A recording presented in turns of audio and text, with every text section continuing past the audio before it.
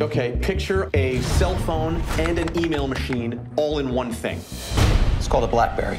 I got asked to write the script at first with Matt Miller, my producer, and then I talked with Jay about it, and then when he was like 100% let's do it, that's when I was like, okay, we're off to the races. Matt and I talked pretty early on about sort of resisting my impulses, that would create an interesting kind of energy. I want 50% of the company, and I've got to be CEO. I don't know who you think you are, but Deal. are you joking? This is a comedy, but in many ways it is a thriller and a drama. For stories about real people, I am much more interested in documentary grammar. You want it to feel like the cameraman doesn't know what's going to happen next. Because when the cameraman doesn't know what's going to happen next, it feels like it's out of control. And when Exactly. you can present something to an audience that feels like it's out of control, I think that's a very special thrill that only cinema can deliver. You said they were the best engineers in the world. I said they're the best engineers in Canada.